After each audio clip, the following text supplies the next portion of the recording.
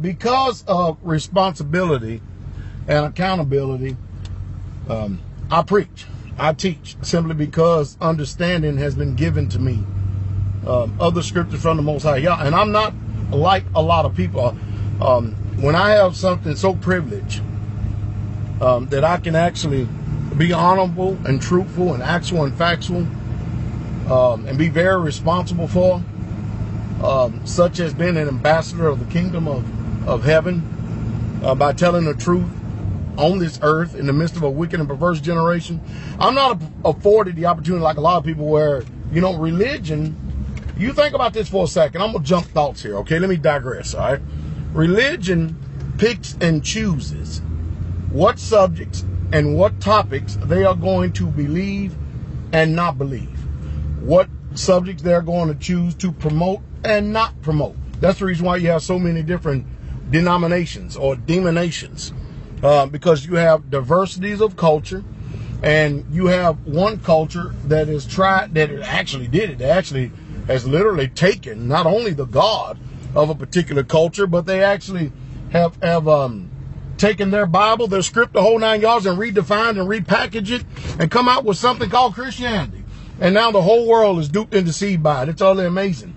But I'm not afforded the privilege to, some things it's okay for me to talk about, and other things it's not okay for me to talk about, because if I talk about some things, it's going to make people uncomfortable. And you have to understand, I'm not a politician. I don't give a damn about the people's vote when it comes to whether they like or dislike and stuff. I'm here to represent the truth.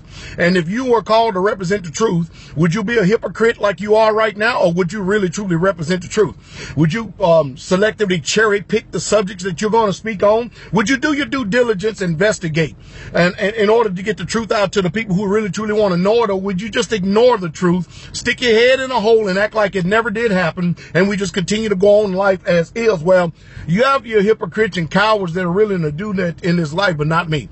I've got subject, and I'm sure there's a whole bunch of more subjects that in this little time of life that I'm afforded that I'm going to actually approach. It's going to be very uncomfortable for a lot of people out there. Nevertheless, if people want to know the truth that sets free, and that's the one thing that truth does. It always sets free, and it always makes you free. And the lie is what always bounds. I'm not going to be marginalized, and neither am I going to dissent, neither am I going to cowtail and take off and run and tuck-tail and run, simply because people don't like certain subjects, and since they don't love the Bible like they thought. See, a lot of people, you people are finding out that you really truly love religion, and most of your religion is your own ideology and your own theology that you conjure up in your own mind, in your own book of the law, and you can't handle the truth. You can't take it, and neither can you live it, but you expect the whole world to bow down and kowtow to your theology, your theories, and your philosophies, and none of them gender the truth whatsoever at all. No, I won't submit to that tyranny, and neither will I'll allow the people who choose to listen to me to it. No, they're not going to be deceived. We may have all been deceived, and I'm sure there are many, many areas that we're deceived in right now in this life. But I know one thing, as long as there's breath in my body, the people that listen to me, they're not going to be deceived anymore. To hell with your religious philosophies and stuff. We're going to tell the truth that the God of the Hebrews gave them, and we're going to promote that. I don't care about your civil governments, your social standings. I don't care about what your nasty, defiled family thinks. I don't care about none of that stuff. I care about promoting his truth and his truth alone. And if you don't like it, turn the channel, unsubscribe, go on and have a good life and have a good day. But know this, at the end of it, you're going to be judged. All of us are going to be judged. So I can't help that I'm not some Ahab, two-bit, cowardly hypocrite. Mama Dow didn't breed, nor did she have anyone like that.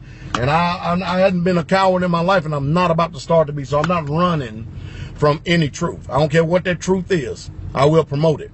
And if you don't like it and you're so educated and you think you know so much and you're so much of a theologian, then take me up on my civil discussions and debates that are recorded live, that we can get out in front of an intelligent audience who can ask intelligent questions, and let us all really be tried. Let our hearts be tried.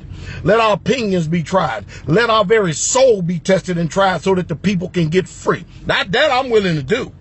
How many of you know men like that? Most of them just rather have a relationship based on if you agree with them, and that's it. Now, I remember being in the world, having an idol on my opinion. I'm not doing that mess no more. It's too dangerous.